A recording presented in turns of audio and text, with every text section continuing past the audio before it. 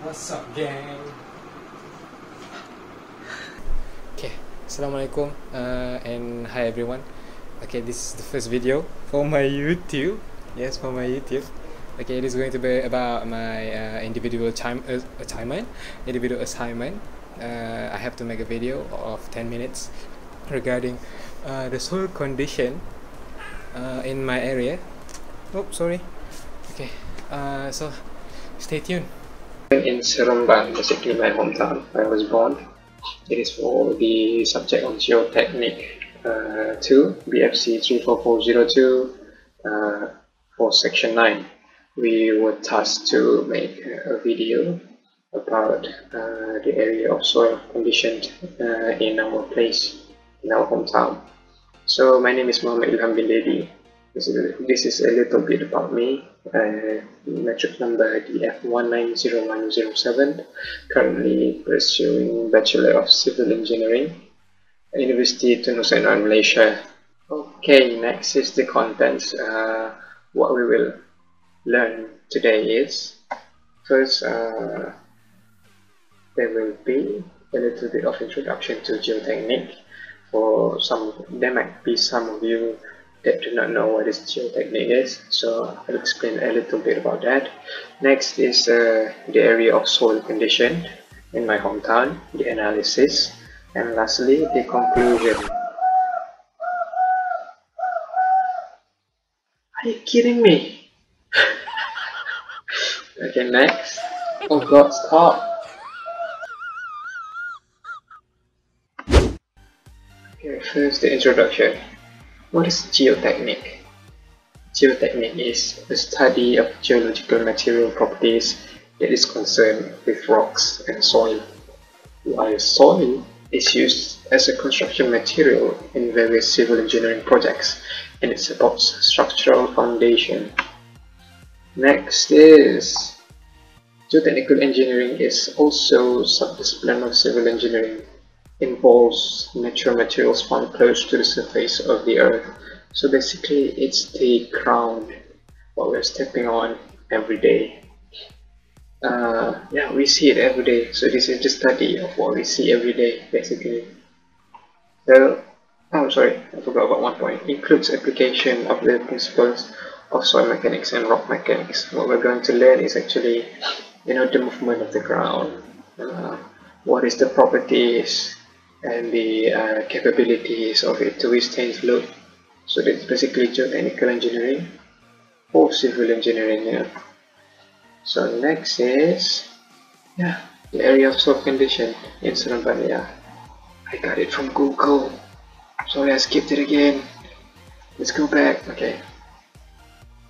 Yes, there is Seremban, as you can see in its blue color. You can see on the indicator on the bottom right corner, it says that it's red yellow podzolic soil, reddish brown lateritic soil.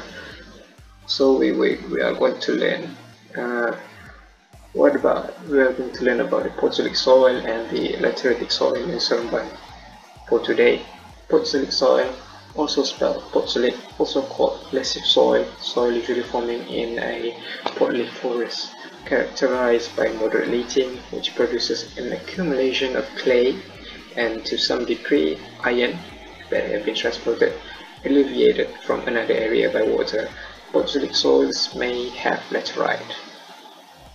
Yes, our soil in Seremban have lateritic soils, it was mentioned before. Podzolic soil may have laterite, a soil layer cemented together by iron in place of the humic horizon or long-lived. Next, what about lateritic soil? Lateritic soils are one of the important soils and are widespread in tropical areas and subtropical climates. Lateritic soils are rich in iron and aluminum, low in silica, chemically acidic, and exhibit a soil profile different from that of other soils.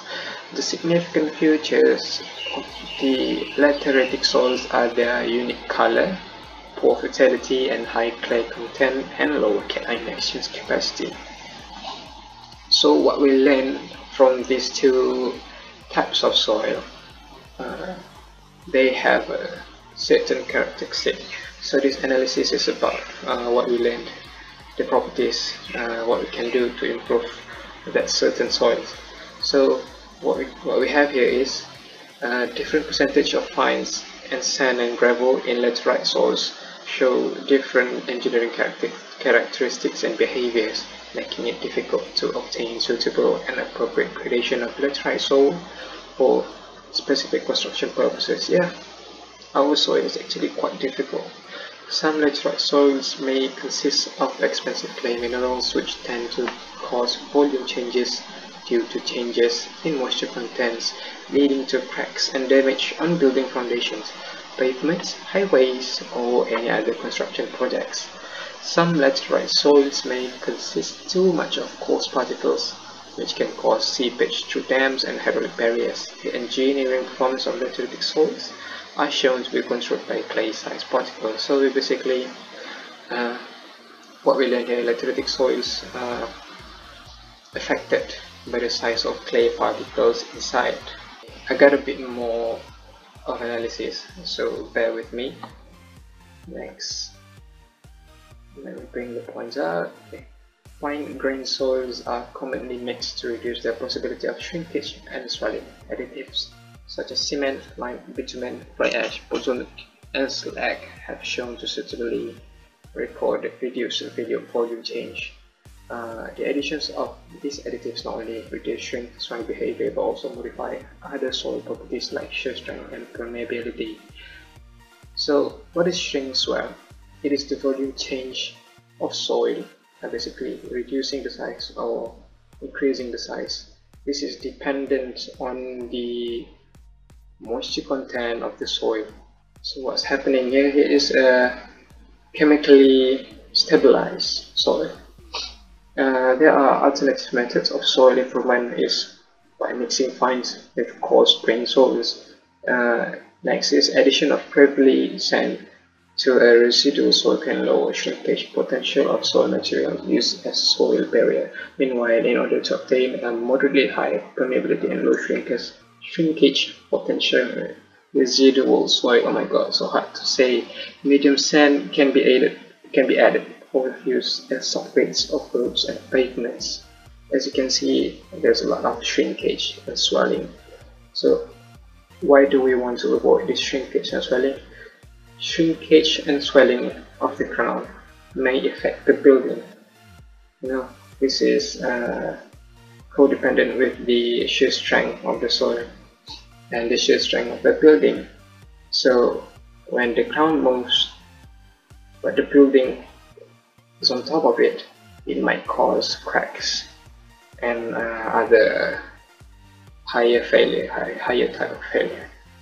So we would like to avoid that. Next and lastly, the conclusion. It is important for civil engineers to identify types and properties of soil. Properties such as settlement, shear strength, and moisture content are very important before any construction begins. These properties shows the soil ability to withstand loads such as houses. Lastly, engineering modification may be applied to soils to achieve suitable strength. For Malaysia, there are lands where we have the most weak type of soil, which is peat soil. So this peat soil is very weak that it cannot withstand loads. It produces large settlements.